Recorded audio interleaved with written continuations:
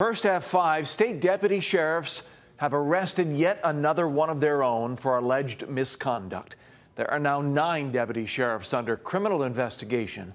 As our Mahealani Richardson found out, they're tied to multiple cases. The latest state deputy sheriff to be arrested works in the airport division.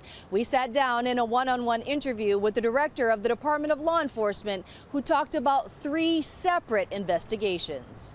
At 8:30 this morning, the Department of Law Enforcement's Criminal Investigations Division arrested 40-year-old Deputy Sheriff William Kekiahi for alleged reckless endangering and harassment, and then released him pending further investigation. It's what we consider misconduct. In a separate investigation over allegations of racial harassment, 2 sheriff's deputies, 40-year-old Sergeant Eric Mitamura, who's a supervisor, and Alvin Turla, were arrested for harassment, a misdemeanor offense. Both work in the Capital Central Patrol Division.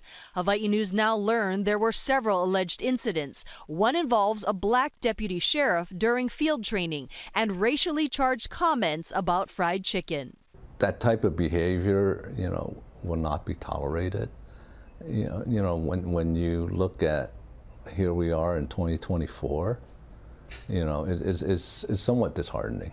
Apparently it's been going on for months, but it was not brought to our attention until the latter part of May. Jordan Lowe, Department of Law Enforcement Director, says 3 sheriff's deputies, including the 2 arrested, are on paid administrative leave, stripped of their gun, badge, and IDs, but he wouldn't give details about the incidents. We made sure that the deputy that was the target was moved or transferred to a different section for his own well-being and for his own safety. In a third investigation, Lowe said 5 sheriff's deputies are on paid administrative leave for a criminal and administrative probe. With these multiple investigations, does this reflect on the general culture of your department? A general culture, no.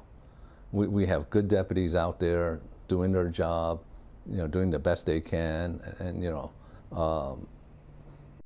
as in any organization, you're going to have these isolated incidents. There are roughly 250 sheriff's deputies in the newly created Department of Law Enforcement, which split from corrections and rehabilitation. Mahealani Richardson, Hawaii News Now.